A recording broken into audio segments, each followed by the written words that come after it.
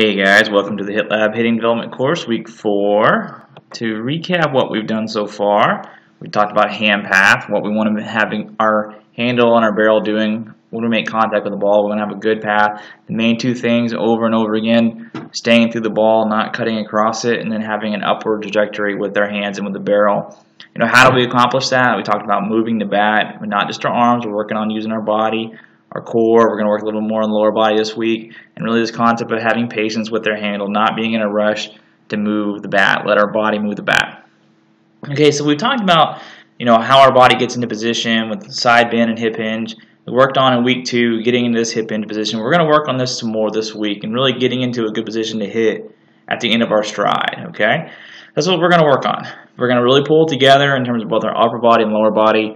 We're going to really try to get ourselves and the barrel in a good position to hit. Okay, that's going to be our focus. All right, so we're doing this. We're going to be doing some flashlight drills. We're going to really emphasize this. I don't think we've really quite hit that home. I think some of us still have some lagging barrels at the end of our stride that puts us in a position where we're really going to try to cut across the ball. Okay, so we're going to continue to work on this stuff. We're going to continue to knock down hip hinge. I'm going to show you this concept of showing the class ring to the dugout. We're going to go through that. And we're working on our stride. We're going to work on striding downhill. Some of you guys have some rear leg cave, and so we're going to try to get into a better position. And from that, we're going to get into this separation position where we can really use our body well. Okay? So it's a lot. We're going to try to pull it all together this week. Okay, so let's look at some video on some guys and some stuff I'm talking about here. So like I said, my favorite guy for the stride is like an Adrian Gonzalez. And you can see as he's starting his stride here, he's already going to kind of engage this hip hinge, okay? And so, as I say, it's kind of unbroken, or it's kind of broken. If you stay very, very tall, it's just kind of hard to hinge that. If you basically break this hinge as you stride out, it's kind of going to take care of itself. You can see here, as he strides out, he's going to get into this really good position, okay? And let's watch his barrel here. So he's going to start with the barrel pretty much on his shoulder, and he's going to stride out and get the barrel in a really good position to hit, okay? So let's look at this from the side. I'll show you guys what I'm talking about with this class ring concept, okay? And so here he is. That's a really good position. So pretty much on the shoulder. And if we were to see his class ring, it would be sticking right at us, okay? He's showing us his class ring if it's on his top hand, all right? He's really showing it to that opposing dugout. And when you do that, when you show that class ring, it really puts your barrel in a really good position. It's going to be over our head instead of behind it. It's not going to get trapped. Okay, so that's one of the concepts we're really going to work on. The coach calls this a flashlight drill. If there's a flashlight shining out from the bottom of his handle, it's going to be right at the catcher's feet. All right, this is a really, really important thing. Okay, so we're going to work on this, and we're also going to look at his lower body here. Okay, let's watch his rear leg and his rear knee. See how he gets himself going forward, but that rear knee is going to stay back. It's not going to cave in. It looks like he's going to bulldoze somebody. Okay, instead of his hips really caving back and his shoulders tipping back, you can really see his hips, or his shoulders rather, are really downhill. He's about to block somebody. So this is what I call like striding downhill. Like if you're going to hit somebody, you're going to knock them down here instead of them knocking you back. Okay, so we're going to work into getting this position, separating our hands from our body, getting this stride downhill, showing the class finger, showing the class ring to our dugout, and from there you can really see the swing is just going to happen. It's just going to be a lot easier to do if we're in a good position.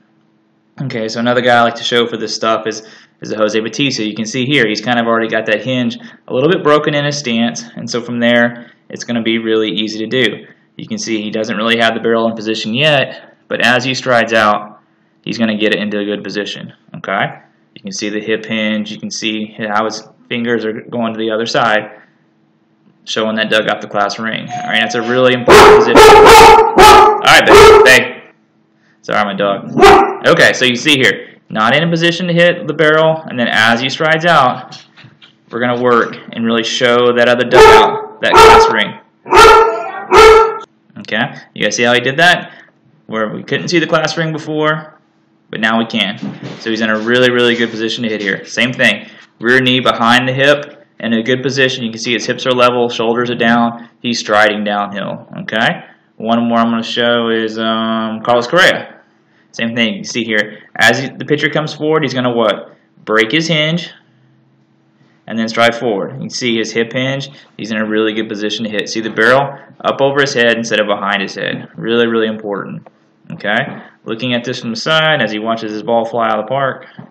Same thing, break the hinge, move forward, stride downhill, get into a good position. We can see his knuckles. He's showing us that class ring that puts the barrel in a really good position overhead, rear leg back, shoulders down, in a really, really strong position. Okay? So, all right. So that's our focus this week. We're going to work on our stride. We're going to work on getting in a position where we can get separation. Okay? So we're going to work on these conditioning movements. We're going to work on some lower power. We're going to work on how to stride downhill. Really, really important concepts.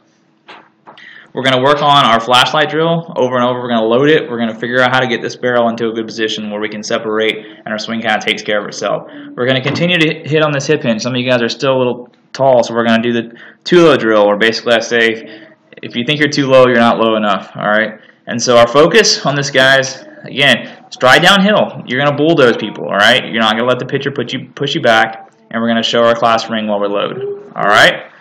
See you guys on Tuesday.